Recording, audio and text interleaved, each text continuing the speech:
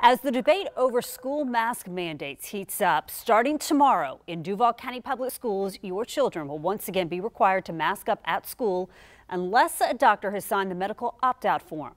On Your Side's Haley Harrison spoke with a Jacksonville doctor tonight who says the district's emergency policy couldn't have started soon enough.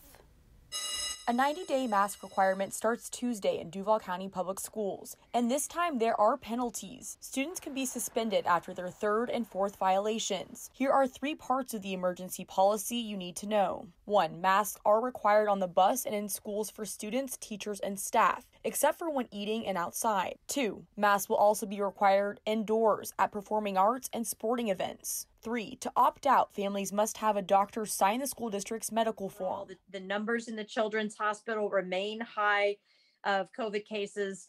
Unfortunately, a child died in St. Johns County last week, and family has stated that the patient died of COVID.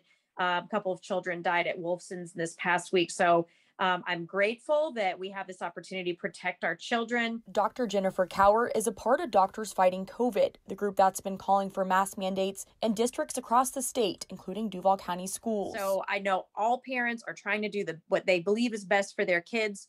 And in my medical opinion right now, the best for the majority of children is to wear a mask at school, protect themselves, and protect the other kids around them. Florida Governor Ron DeSantis appealed a ruling by a Leon County judge that decided school boards have the power to impose student mask mandates. The State Department of Education commissioner also notified the Duval County School Board that it's investigating its mask requirement over the concern it violates parents' rights. The school board responded, stating its policy does not break any rules because there is a medical opt-out. Families were given ample time to get that form filled out, and the mask requirement is only for 90 days. I'm Haley Harrison, First Coast News. On your side.